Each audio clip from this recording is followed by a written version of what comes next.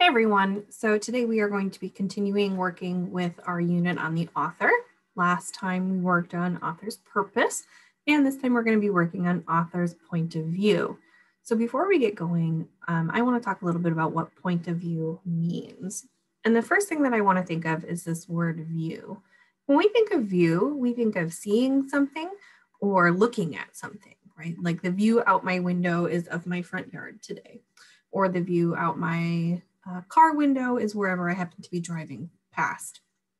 So view talks about what we see and how we look at something. Now, point of view talks about how you specifically see something. So for example, if we're back in the classroom, the point of view from my desk in the front of the classroom is very different from the point of view that you would see from, say, the back of the classroom. We see things differently, we see things at different angles, and they don't always look the same to us. So when we talk about point of view, I'm going to label it as POV for right now, point of view. Point of view is all about how we see something. And what we want to remember is that we don't always see things in the exact same way.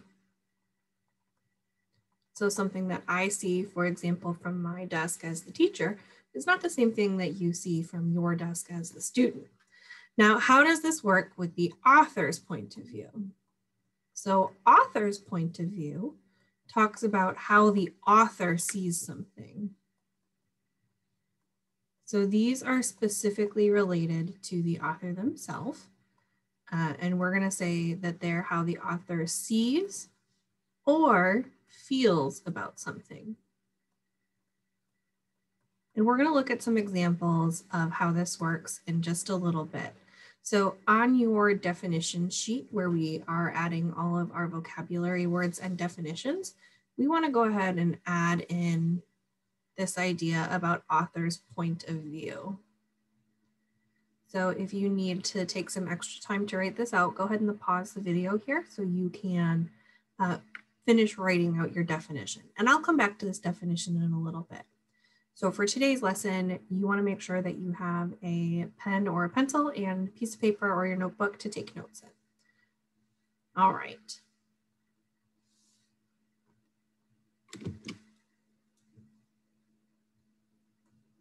So the reason that we are working on author's point of view today is because it matches a GED reading skill. So this is a skill that we need to have to help us be better readers for the GED test.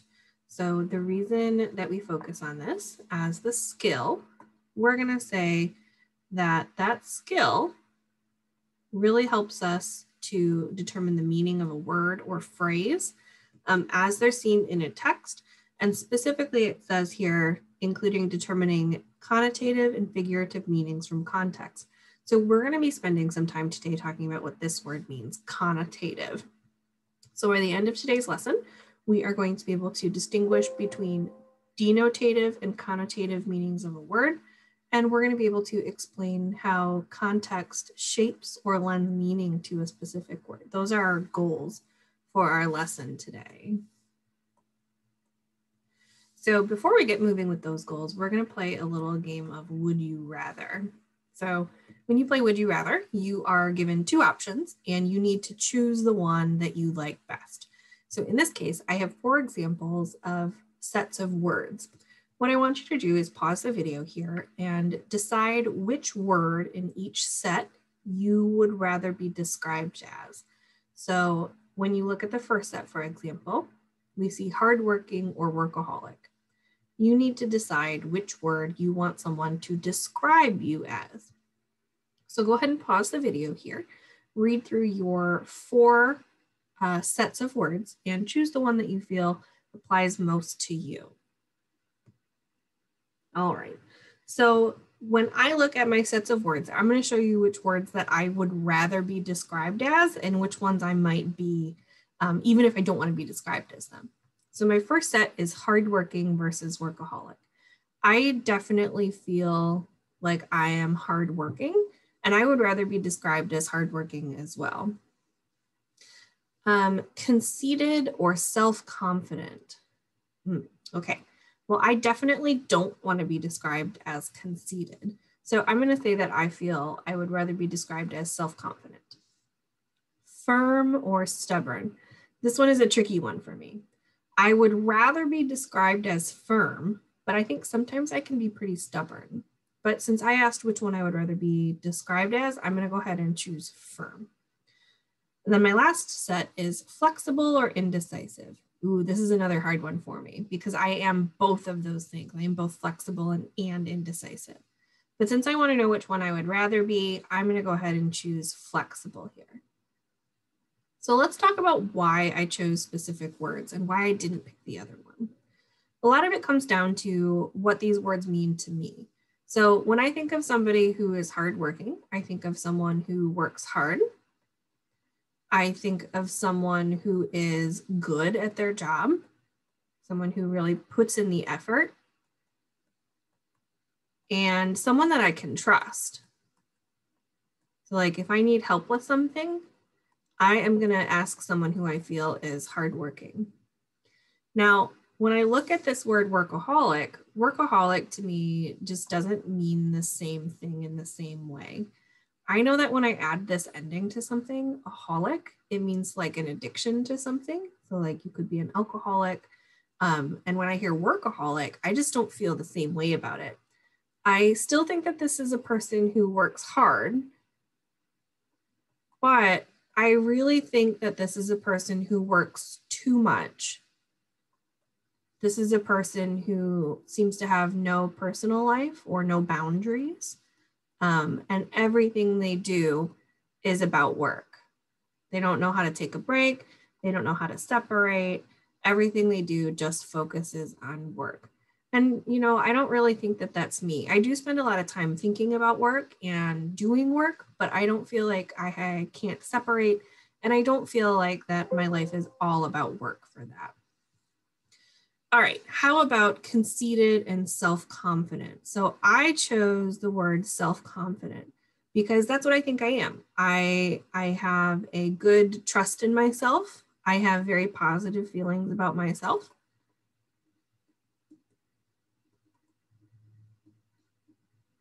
I feel like I am confident in my abilities. I trust myself. Yeah, and I would say that I am just confident in general. So I had said that I did not want to be described as conceited. So conceited to me means that you are very full of yourself. You still feel positively about yourself, but you almost take that to the bad level where you get the feeling like you are better than someone else.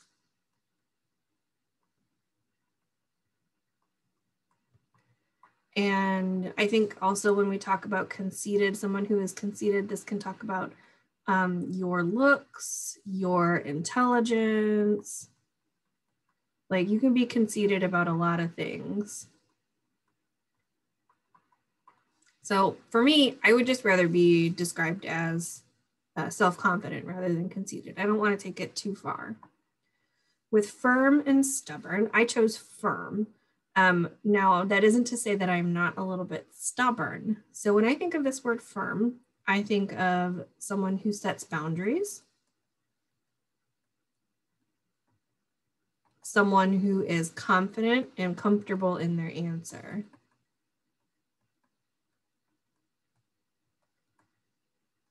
Now, when I think of someone who is stubborn, I almost get the feeling that stubborn is like an unwillingness to change.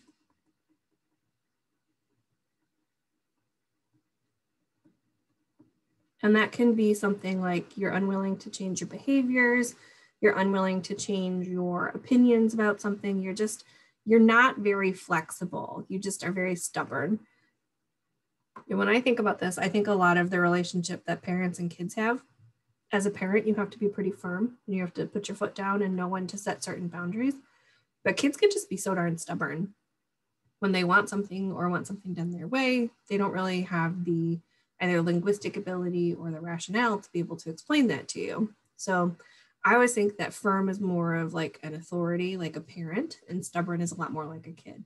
Now, like I said, I can be pretty stubborn when it comes to certain things. So I don't necessarily think it's a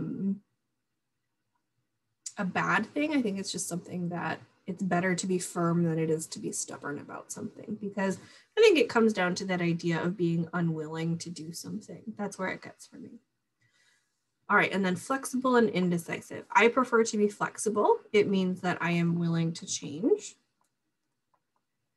It means that I am willing to change my behaviors. I'm willing to change the way I do things, how I interact with other people. I can help when it's needed. Like, I'm pretty flexible when it comes to stuff at work. Now, indecisive is literally, the word indecisive means the inability to make a decision.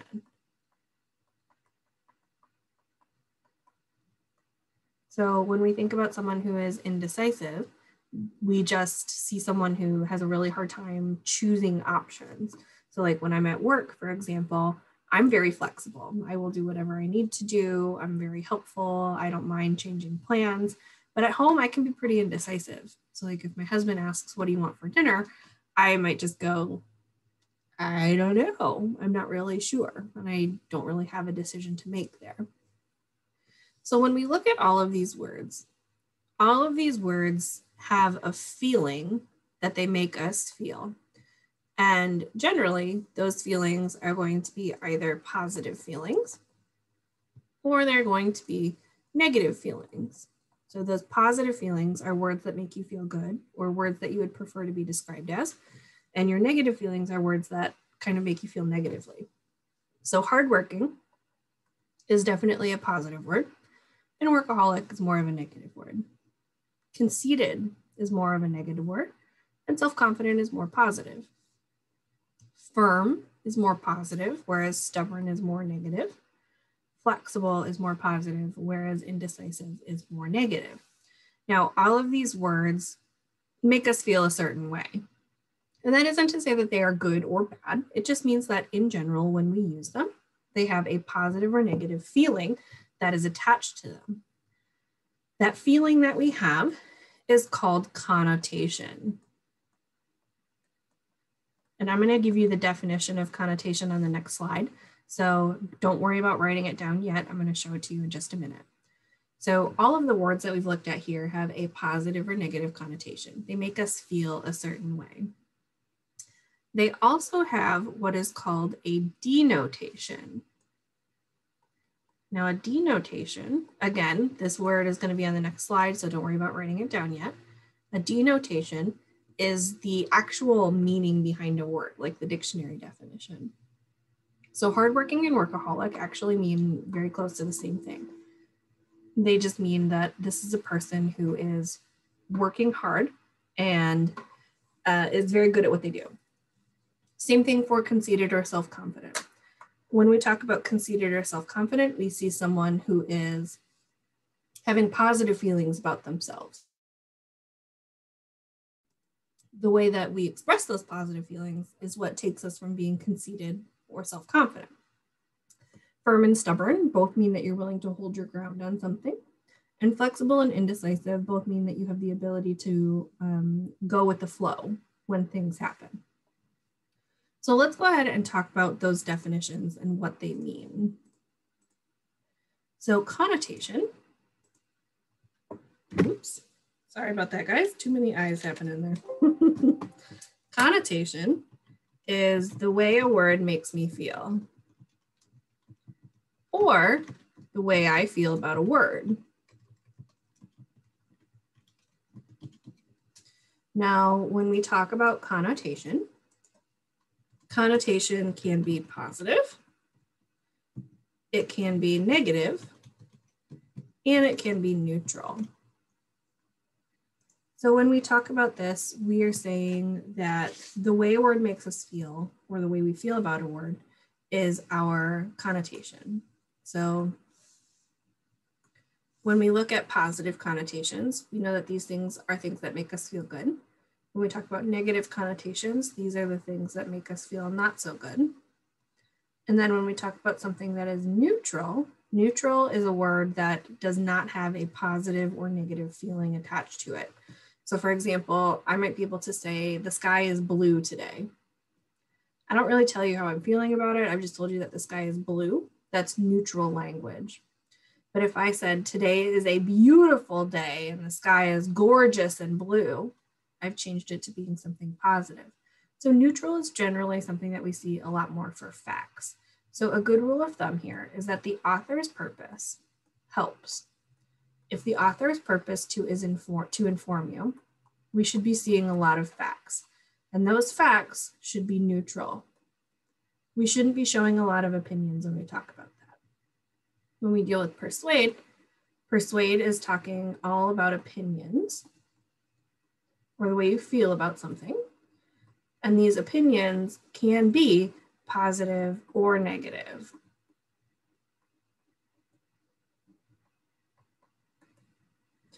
Now, denotation, our next word, denotation is the literal dictionary definition of a word.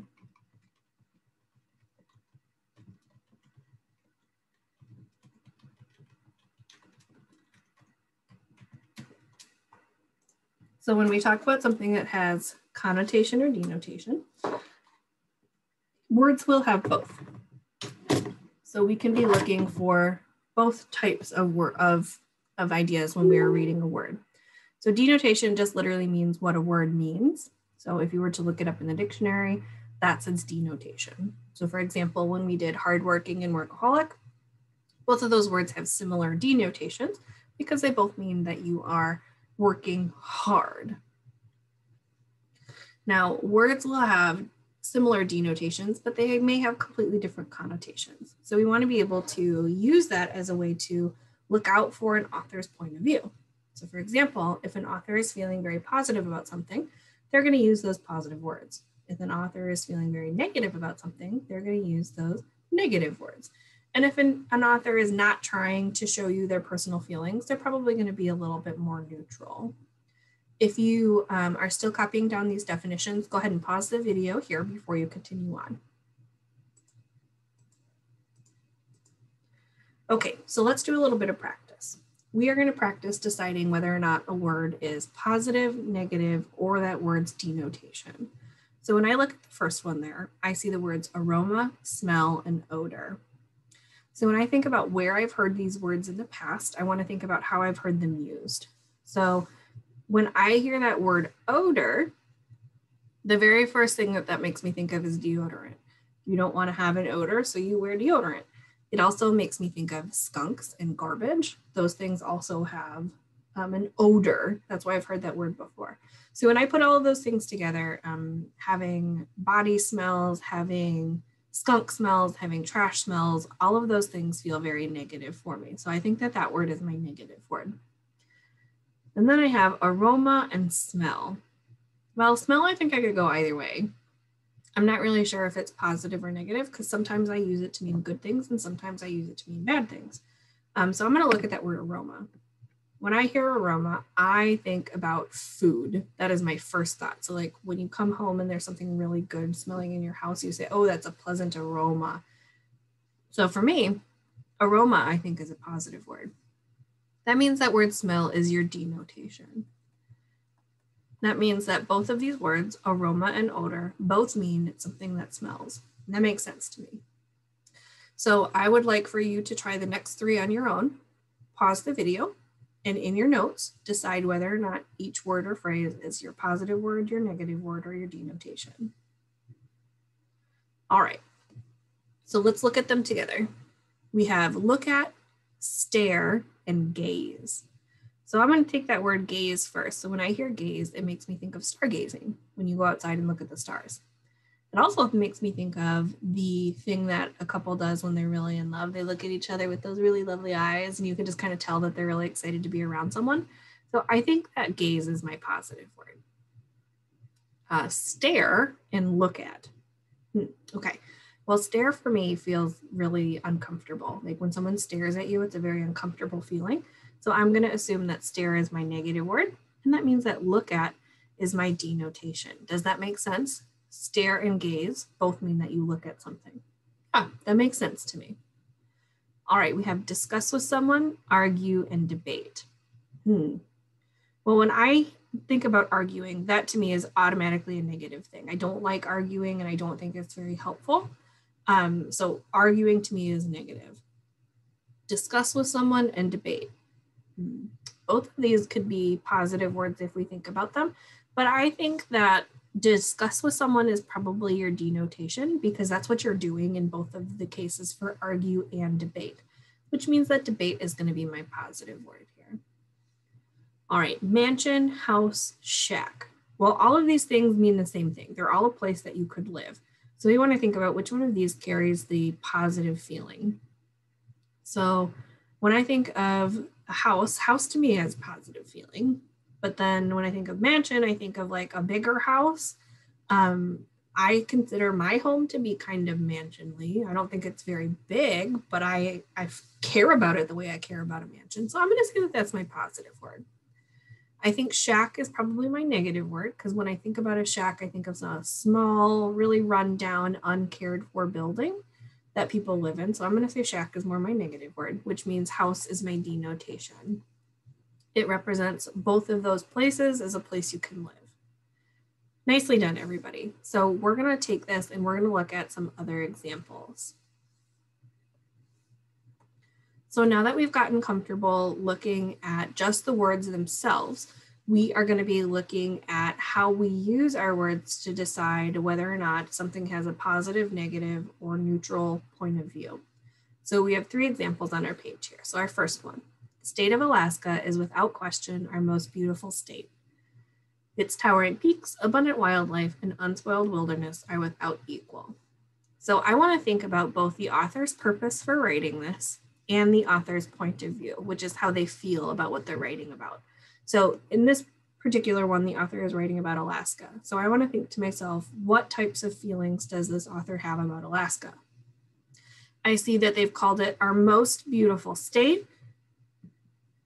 We have towering peaks, abundant wildlife, unspoiled wilderness, and everything is without equal.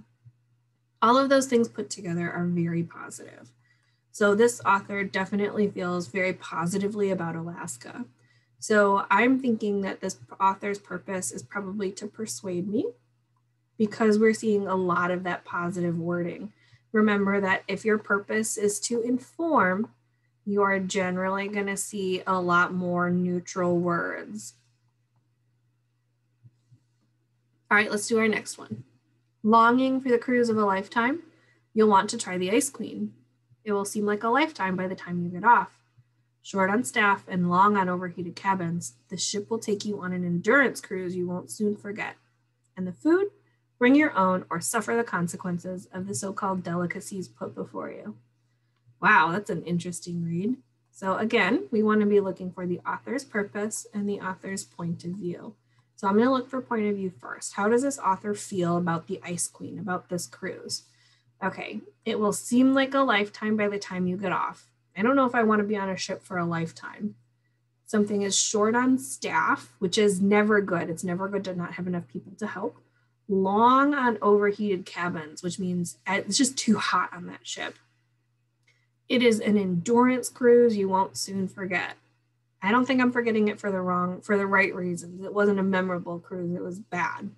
And the food, bring your own or suffer the consequences. Wow, that is a negative thing if I've ever heard one. So I'm thinking that this author's purpose, the point of view here is very negative. They do not have very positive feelings about the Ice Queen. And I kind of get the feeling that they are trying to persuade me not to go on that cruise. And quite honestly, I feel persuaded. I'm not going to go on that cruise.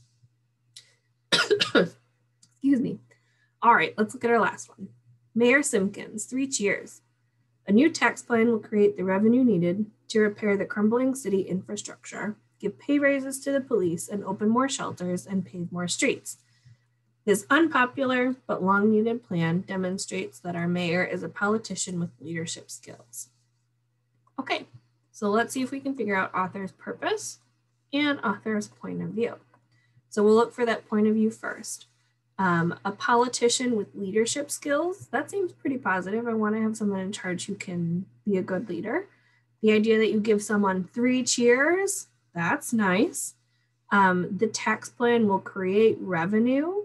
needed to do a lot of things. That sounds positive.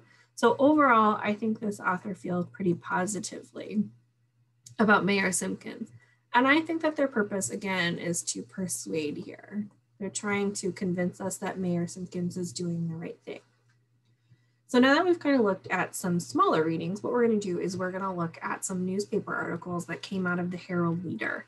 So these came from Lexington's newspaper from the last weeks of November. So you can find them there if you'd like to. So our first example here, we have, "Let's Help Lexington Do a Better Job with Recycling as It Makes Changes to Program" by Kathy McDonald. So we are once again going to look for her purpose and point of view as she's writing.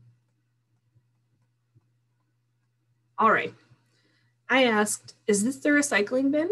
"Oh yeah, but it doesn't matter," the worker replied. "It's clear that the city's recycling responsibility lies not only on local businesses, but also on individuals at home. However, a walk through my neighborhood the eve before recycling pickup revealed a similar story of seemingly negligence and disrespect. A greasy pizza box, a Tupperware lid, plastic yogurt containers, and bubble wrap were among some of the items that the Lexington Recycle workers will be pulling off conveyor belts and tossing the following day. Please visit the website to review Lexington's newest guidelines for November 2020. There is an exciting change. Here are a few tips to better understand some of the more confusing rules for proper recycling." And like I said, this is from the Herald Leader. It's not the whole article. So if you do want to read the whole article, you can follow that link below and it will take you where you want to go to read that article. So I want to talk about Miss McDonald's purpose and her point of view. I want to think about what is her point of view when it comes to recycling in general, and what is her point of view about the people who are supposed to be recycling. So let's talk about recycling in general. When we look at the end here, well, first and foremost, she's writing an article about why we should be recycling. So that kind of tells me that she's feeling kind of positively about it. I also see that she talks about an exciting change to recycling. That kind of tells me that she really wants people to be recycling. So I think she feels in general pretty positive about recycling. So how does she feel about the people who are recycling? I get the feeling that she is much less positive about the people that are recycling. And there are a couple of words that tell me why she feels negatively about those people. So when she walks through her neighborhood, she sees negligence and disrespect when it comes to recycling. And that to me tells me that she feels that the people who are recycling just are not doing a good job. So she has this negative point of view about them. So what could her purpose be? I think the purpose of this article could be two things. Number one, it could be to inform us. And I see that because at the very end here, she talks about steps and tips for recycling better. That's definitely informational. But I also think that her purpose here is to persuade. I think she's trying to convince us that we all need to be doing a better job of recycling and doing it for the good of all of the people around us. Okay, so let's look at our next one. So next three actually come from letters to the editor of the Herald Leader, and they all come from November 25th, 2020. All right, so again, we are going to be looking for author's purpose and author's point of view. Alrighty, let's give it a whirl. University of Kentucky fan cutouts, ridiculous. Another money grab by UK Athletics are the $50 to $70 fan cutouts in Rep Arena and Memorial Coliseum for the coming basketball season. If people are willing to spend $50 just to feed their own vanity, then they might want to stop reading now. If not, why not donate $50 or $70 to one of dozens of quality charitable groups in the Bluegrass? Please, before you waste your money on a fan cutout, find a charity that needs your help. They all do. And this comes from Richard Fern in Lexington. So let's think about how he feels. And I want to know how he feels about the cutouts and how he feels about charity. So I want you to pause the video here and think about what words or phrases in here signal to you how this author feels, how Mr. Fern feels about both the cutouts and the charity. So go ahead and pause it and try it first. All right, so let's talk about the cutouts. Mr. Fern here uses some very specific words here to tell me how he feels. He uses words like ridiculous, money grab, and feeding your own vanity. So I definitely feel that he has just a negative point of view about these cutouts. He is not on board with them. Now for charity, he says that charities need your help, and he's offering that as a way to, spend your money wisely. So I think he feels pretty positively about these charities. He also calls them quality charitable groups, which means that he feels that they are worth it. So what's this author's purpose? I definitely think his purpose is to persuade us not to be buying the fan cutouts and instead to be donating to charity. Okay, let's do our next one. Again, from a letter to the editor on November 25th. One can call into question Governor Andy Beshear's decisions, but not his leadership. As a former administrator in both the public and private sector, it is my humble opinion that his handling of the pandemic has exemplified the definition of leadership. The partisan nature of the criticisms cut to the heart of many reasons we are so deeply mired in this mess. And this comes from Tom Paget in Lexington. So I would like to know his purpose for writing and his point of view. Go ahead and pause the video and determine what his purpose and point of view are. Okay, so I think his point of view, he's talking here about the governor. So how does he feel about the governor? I think that he feels pretty positively about the governor. He uses phrase like exemplified the definition of leadership, that we can question his decisions, but not his leadership. So I get the feeling that he feels pretty positively about the governor.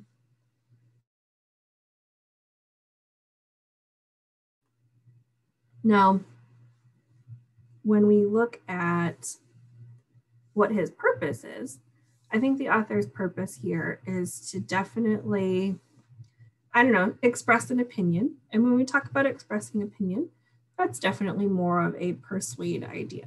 So we're definitely trying to move on the persuasive part. Okay, last one we'll do together. Again, this one comes from a letter to the editor on the 25th. I am totally outraged. These brave souls are laying their lives and the lives of their families on the line to take care of their patients, whatever their position happens to be in the workplace. All the while, the corporations are raking in massive profits and paying their upper management huge salaries. This is not about politics. It's about taking a stand for our heroes and attempting to make sure they are taken care of after they risk their lives for all of us on a daily basis. Oh, wow. Okay. This comes from Deborah Bolton Plucknett of Sadiesville.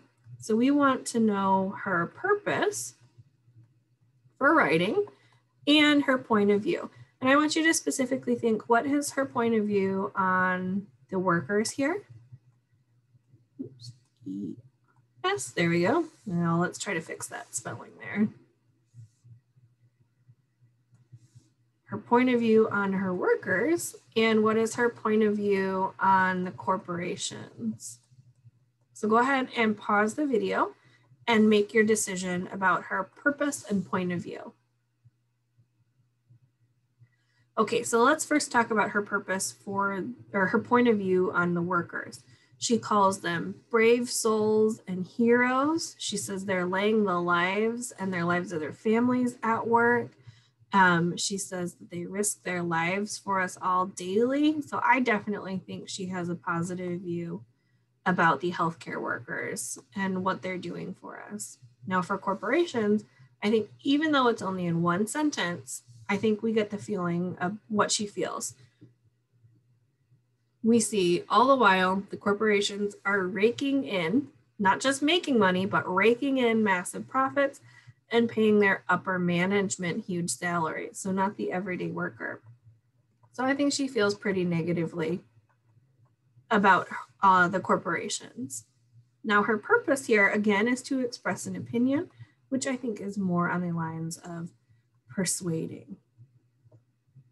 All right, everybody. So you have made it through our lesson on author's point of view. What I want to encourage you to do is make sure you are doing author's purpose and point of view every time that you read. The homework is on Google Classroom, so make sure you're looking for the reading skill, and we're going to be practicing with author's point of view for this lesson. If you haven't watched the author's purpose lesson, make sure you do that too, so you can kind of get both sides of everything. All right, everyone, as always, if you get stuck with anything or if you need a hand, give me a call, send me an email, send me a remind message, and I will talk to you next time. All right, bye, everybody.